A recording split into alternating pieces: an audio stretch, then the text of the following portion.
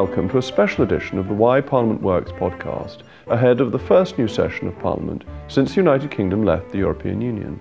To mark the occasion and to celebrate the forthcoming Queen's speech, which will set out the government's plans to build back better from the pandemic and level up opportunities across the country, I'm joined by Daniel Hannan, Lord Hannan of Kingsclere, who was a very distinguished member of the European Parliament, one of the most prominent Eurosceptics, with whom I agree on many things, and is now a member of the House of Lords. Daniel, my Lord Hannan, thank you for coming on to the podcast. But this is not any ordinary podcast. This is a special episode because it was suggested to me that the tables should be turned and that this week's guest might in fact become the interviewer. So Daniel, over to you. Well, thank you, Jacob, and thanks for inviting me into this august position. I'd like to begin with the theme of your lecture earlier this year, and the importance of Parliament. You've always been an advocate and an apostle of British exceptionalism. I wonder whether you could set out whether you think that rests to some degree on the importance and centrality of Parliament in our national story, and if this is something that sets us apart from neighbouring countries. Yes, I think it does. I think it's very interesting looking at the history of Parliament, going all the way back to 1265, how remarkably responsive to the political nation and to the desires of the English and then the British people Parliament has been.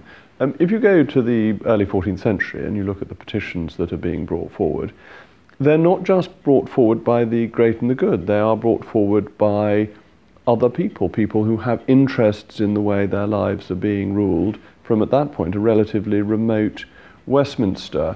And this continuous knowledge of what the country thinks, what the nation as a whole wants, has given us a great strength and a great stability. And when you look at economic performance and constitutional settlements, I think you come to the conclusion that they are intertwined, that you need for prosperity freedom of speech, the rule of law, a representative Parliament, and the rights of property. And Parliament has been absolutely the core of that as the defenders of the rights of property, but also the safety valve for the expression of opinion and the ultimate lawgiver. Now, I'm a great admirer of the American Constitution. I think it is a beautiful document, incredibly carefully crafted, but it has one big problem, and that is that ultimately the law is made by the judges because the Constitution is so difficult to change. In this country, ultimately the law is made by members of Parliament, realistically members of the House of Commons.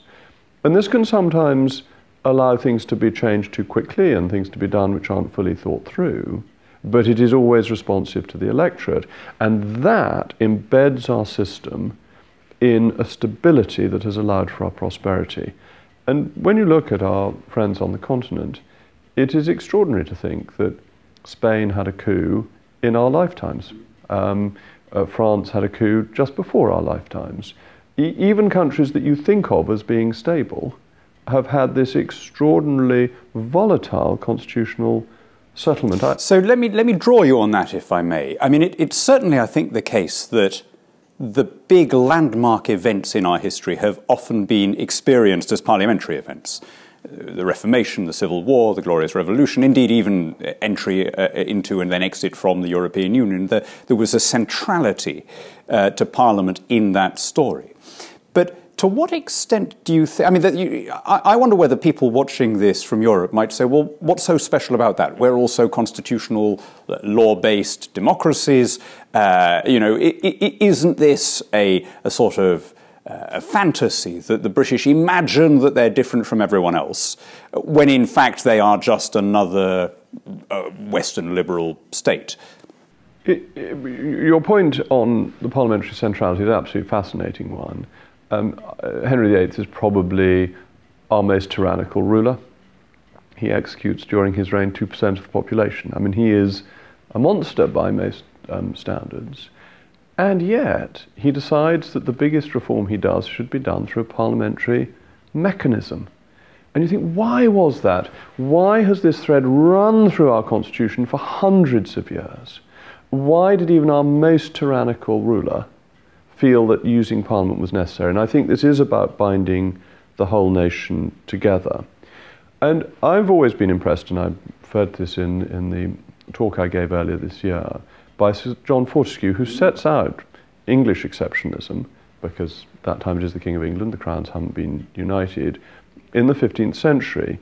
And his key point is that the King of England is under the law, whereas the King of France is the law. And that is a fundamentally different constitutional approach. And actually, I think when you look at our difficult experience in the European Union, this different understanding of law was fundamental to it, because the European state is the law. It is the highest form of law, it is in their view the noblest form of law, and nothing can possibly be above it. Whereas in our country, everybody is equal under the law, including the state. Yes. Now, I mean, you made a lot of John Fortescue and his distinction between France, for which read Europe in his time. I mean, the other is the place where the word of the prince could take off a man's head, and Britain, or England as it then was, which was, as he put it, a dominium politicum et regale, that there was above the sovereign was something even greater. I wonder, though, whether we are living too much in the past. Our critics would say, well, that may well have been true. It may well be that Britain evolved these constitutional, England and then Britain evolved these constitutional liberties earlier than many continental countries. But isn't it now the case that we are all law-governed? I mean, in that same address, you referred to the wonderful book Why Nations Fail, Acemoglu and Robinson. And of course, this is the central part of their thesis, that the ability of a government to make up the law as it goes along is what defines a poor and failed state, and the rule of law is what defines a successful one.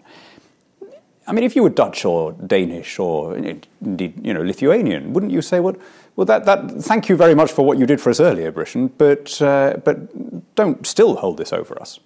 Well, in some ways, time will tell. And the question is, do we use the freedoms that we have gained from leaving the European Union? To what extent will we be tied into following them, or feeling that we ought to follow them, or following other international law and guidance-giving bodies? That is a choice that we have to make. But why should it help us now? I think it should help us now because of the political sensitivity of our system, which I think we should be very proud of. I mean, I think it is very remarkable that in this country, most members of Parliament have a weekly constituency surgery. So say it's on a Saturday, and somebody comes to see you and raises an important point. As a newly elected backbench MP, if it's important enough, you can raise that with the head of government on Wednesday. And that's phenomenal, because it means you cut through all the layers that are there to protect leaders from having to deal with the routine problems of daily life for the people that they are supposed to rule. That it is a direct democracy that I just don't think you see in the same way in other countries, and you certainly don't see in the European Union. Now, why is this important? Well, when laws go wrong, when they are unfair, when they impinge upon people in an unduly onerous way, you notice it not in broad statistics, which come years too late to be of any help to you. You notice it because an individual has come to see you and said, this is unfair. And you go to the House of Commons and you say, this has happened and this is unfair, and you suddenly discover that 100 other MPs agree with you, and the same thing is being received by them.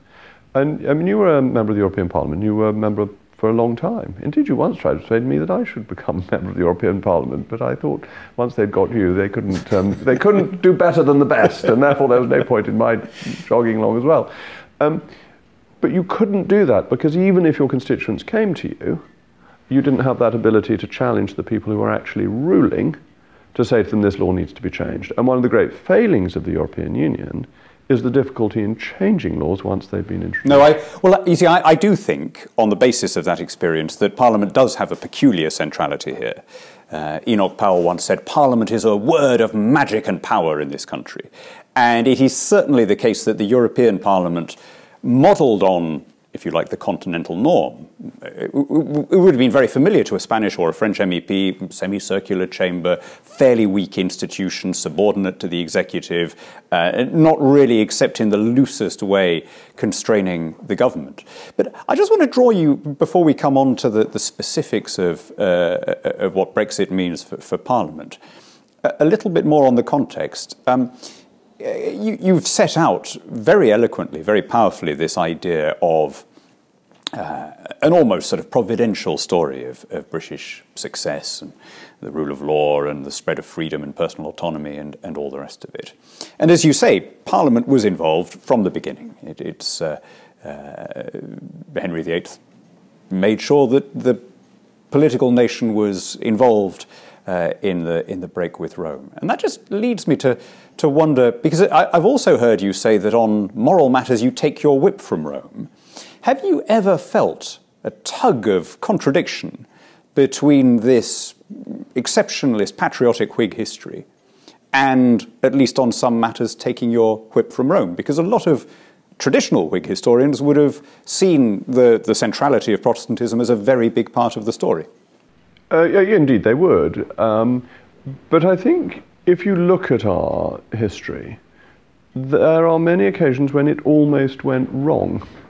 So I don't see the fact that the UK has had such a successful 1,000 years as being divine providence of either a Protestant God or a Papist God, or of a God who actually can cope with both sides of the argument.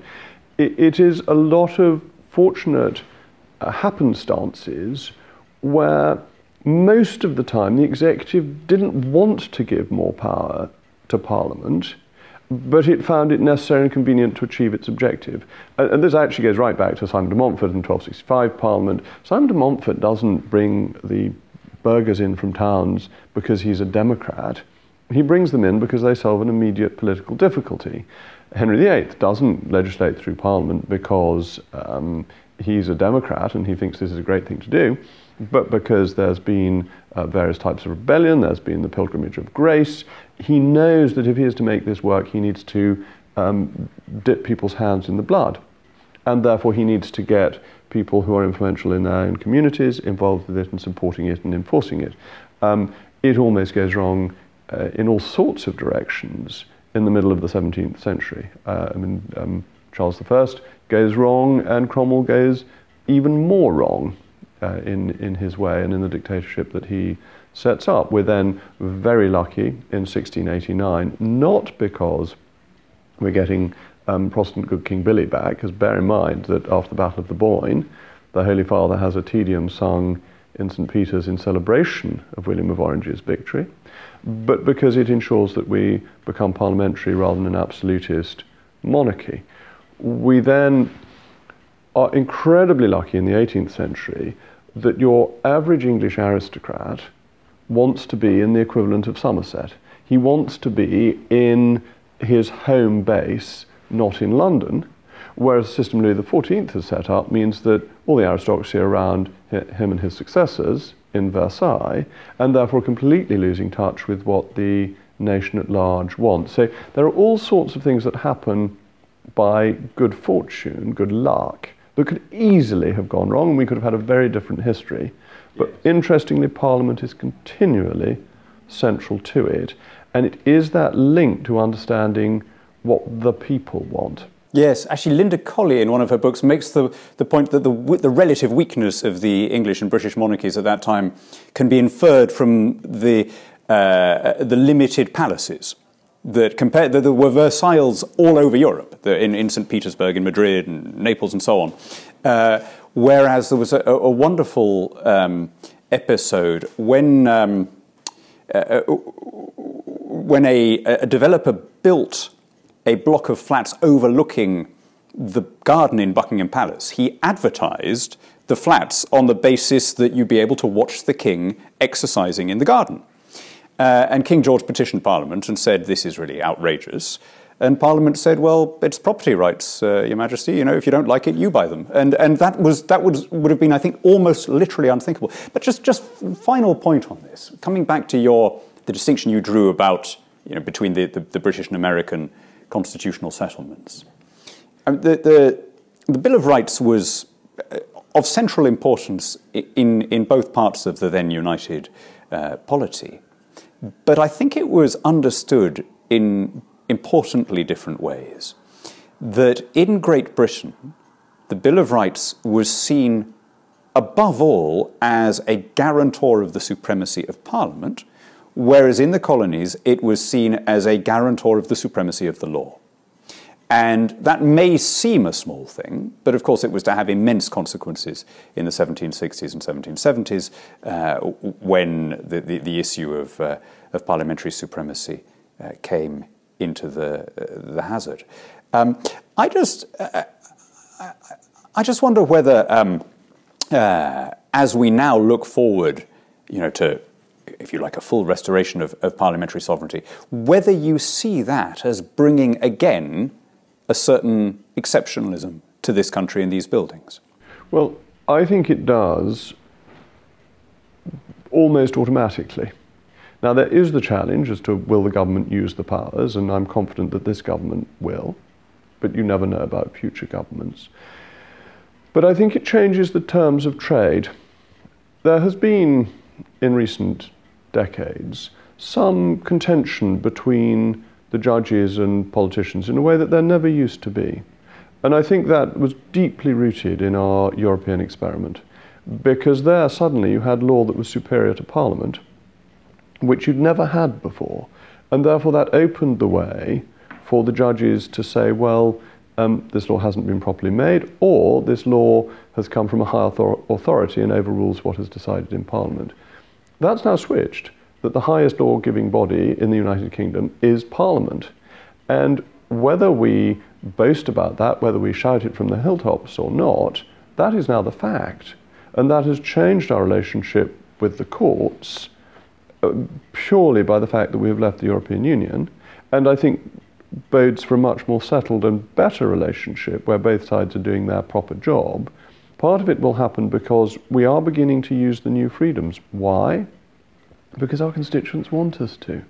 You see, it's wonderful. I mean, it is so exciting to be a politician in this age, because when my constituents come to me and say, I don't like what you're doing, I can no longer hide behind the European Union and say, well, I'm very sorry. You must have heard the criticisms I have over these past 4 or 5 years, who say, tell me one thing that we couldn't do in the European Union. Give me one advantage of Brexit. I mean, I wonder whether they were asleep during the referendum if they didn't hear any of the things. But from your vantage point as leader of the House, what were we not able to do that we are now able to do? Well, we couldn't control our borders. The Queen's speech has been trailed in advance. I'm not giving anything away in saying that the Queen's speech will include an announcement of a bill on our borders that will mean we properly control our borders and that we are able to run a fairer and better system that better looks after people in genuine need and discourages people traffickers. We're able to do trade deals with our friends around the world. Australia and New Zealand are in the midst of negotiation, discussion now that will have benefits directly for consumers. Every country in the world that has reduced tariffs has benefited. But on top of that, the good news is, in terms of financial services, we are already beginning to use our freedom to move back to a principles-based rather than box-ticking exercise of regulating. And that's very good news. But I think it comes from the bottom up. I think it will come from constituents getting in touch with their MPs saying, I can't do this, or if I buy something from America, it costs me twice the price as if I buy it locally because there's a tax applied, and if the tax were removed, I'd be able to buy it for less. And so I think direct democracy has the effect of encouraging us to use our freedoms, but Parliament will see that it can use its freedoms as well. There's been very poor scrutiny of statutory instruments. I don't think I'm giving away any great secret by saying that. Slightly better in your house than in mine, but not great. Mainly because most statutory instruments didn't matter what we did because they were EU law anyway. And so, but this is the central point. One of the things, maybe the single most depressing thing for me after Brexit, was when a memo was circulated to various government departments saying, what do you now regard as the most urgent legislative changes post withdrawal. And almost all of them said, we need an equivalent power to issue these statutory instruments and these forms of secondary legislation because the EU won't be doing it for us, which I just thought was, I mean, who needs someone telling you what to do if that's your own attitude? But has Parliament given them that power? No. The 2-2 power died. It is not there. And therefore, new regulations require a sponsoring act of Parliament and the secondary legislation to come through. And even within government, in the last year, more attention has been paid to statutory instruments coming out from individual departments. They are getting a better internal scrutiny, and I notice the beginnings of better scrutiny in either house as well, that people recognise that they can stop something, they can vote it down. And this is obviously what Parliament is about. And suddenly statutory instruments become a bone of political contention in a way that they just could not be whilst we were a member of the EU. And members of Parliament actually quite like using the powers that they've got. Why? It becomes a campaign, it's something for the opposition to do. You can bring together coalitions which will oppose a particular item. You can even win little victories if you're in opposition. Yes. So I think the structure of our Parliament will grow back to take charge of this. And I very much hope this happens as well, because I do feel at the moment we spend too much time on general debates and too little time on legislation. On detailed scrutiny, yes. Yeah. No, I think that's a very fair point. I just want to move on and ask you, Jacob, if you could, as it were, close your eyes and wish for one legislative change that is possible now, but that was impossible between 1973 and 2019, what would it be? Oh, it would be the trade issue. Yeah. That I think the greatest damage done to our economy was a protectionist system that meant that UK consumers imported expensive EU goods rather than cheaper goods from the rest of the world. The free trade argument is always a difficult argument to win. Always has been. And it's fascinating that lobby groups always argue for protectionism, even though protectionism harms their industry in not just the long run, in the medium run it affects them because you build in inefficiencies. And you almost always end up with very significant structural change years later. But of course the default position for lobbyists is to argue for protection. They think it helps their industry and they ignore the fact that it undermines productivity, delays improvements and undercuts long-term profitability. So those of us who are in favour of free markets have to make the argument again and again and again that when the consumer is better off, everybody is better off. We are all, after all, consumers, but also you encourage competitiveness and you make the high-quality producer even better, world-beating. And the leaving of the European Union means that we no longer as consumers have to subsidise inefficient continental manufacturing. And I think that's a really exciting opportunity. It's fascinating, isn't it, that we can see already a reorientation of our trade to what I think you and I would regard as its global hinterland, the market to which we're bound by habit and history and custom and kinship. And yet that is uniformly portrayed as a bad thing. The number of stories there have been in written and broadcast media saying this is how much our cross-channel trade has fallen, without any mention of the fact that our trade with everyone else is rising. That's exactly what was meant to happen. I mean, you could be against it or in favour of it, but that was always going to be the consequence of Brexit. It was a reorientation towards global markets. Absolutely, and the biggest shift will be in our imports from the European Union, but because we won't have to impose the punitive tariffs on people who produce the same goods more cheaply. Japanese cars are an obvious example there. The agreement was coming in with Japan, but why on earth was there a 10.2% tariff on Japanese cars, which, apart from anything else, are usually produced with the steering wheel on the correct side. And then therefore there was an automatic competitive advantage in the scale of Japanese production, but we made Japanese cars deliberately more expensive as opposed to German cars for no good reason at all other than to subsidise continental. Well, the same reason that we make, we pay a 10.2% tariff on men's shirts imported from India, or I mean, there are lots and lots of things that I hope will change soon. Final question, if I may, Jacob. That's all very interesting, but I want to broaden it a little bit. Your role as leader of the House. There's some talk about whether there may be a broader constitutional rejigging. A number of anomalies and excrescences and barnacles have kind of encrusted the Constitution. But I think this is very important. I think this is how our system works well, because nothing is supreme above a sovereign parliament. Therefore, and we saw this with the Fixed Term Parliament Act, ludicrous piece of legislation, that of course could be overruled by another Act of Parliament. So it had a 2/3 majority for a general election to take place, which an Act of Parliament then said, well, actually, we're not taking any notice of that, we'll have an election anyway. And so there is a political cost. If the law's particularly stupid, the political cost is very low, to operating outside the conventions, but you have to maintain the ultimate convention, which is that the Parliament of the United Kingdom is sovereign and has a delegated sovereignty from the British people. That's why I disputed the European Union, because I thought the one power Parliament cannot give away is its own power, because that belongs to the British people, not to. But what about if you just have a situation of sort of mounting silliness, such as the unfinished reform of the Second Chamber, you know, by which I don't mean unfinished since 1911. I mean more specifically unfinished since the Blair removal of the hereditaries.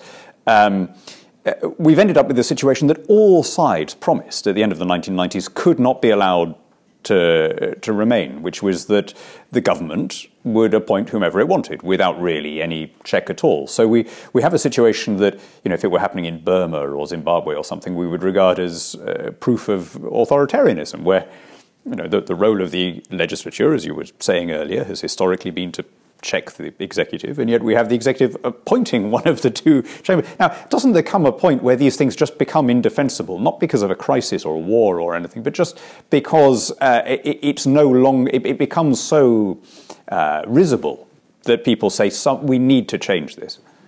No, I don't agree with that. I think the arguments over the House of Lords, which go back well before 1911, are ever there, and they are affected by one fundamental problem, which is how do you reform the House of Lords without taking power away from the House of Commons? And therefore, how do you make the undemocratic bit a bit better without undercutting the democratic bit? And nobody has yet managed to come up with a good answer to that. And therefore, the House of Lords remained unreformed. But the House of Lords does a respectable job in saying that bills should be better written, in scrutinising statutory instruments. There are some aspects where it gets a bit political, which isn't really its role. That's the job of the House of Commons. But those tensions are bound to exist. And you said not the unfinished business of 1911, of course, a temporary measure until a better form of having a House of Lords is provided, as mentioned in the preamble. But that goes on until Harold Macmillan's introduction of the life peers in the late 1950s, having the opposite problem of the current one, that it gets smaller and smaller and smaller, and fewer peers turn up, and nothing much happens there. It gets sleepier and sleepier, and the injection of life peers reinvigorates it. And now we've got a number of life peers of which I've lost count, but it's always been on prime ministerial or sovereign patronage. I don't think that's a particular problem, because it's not the democratic house, it's the revising house. The democratic power is within the House of Commons. If somebody comes up with a perfect reform of the House of Lords, I'm sure there will be interest in it. But I don't think you need to change our constitution fundamentally or codify it to reform the House of Lords. Very good. Well, let's end on that wonderfully conservative note that inactivity and sleepiness may be virtues in a politician, and doing nothing very much may in fact be a worthy aspiration of a successful government in a prosperous country. Jacob, thank you very much for taking the time. Daniel, thank you very much. It's been an absolute pleasure.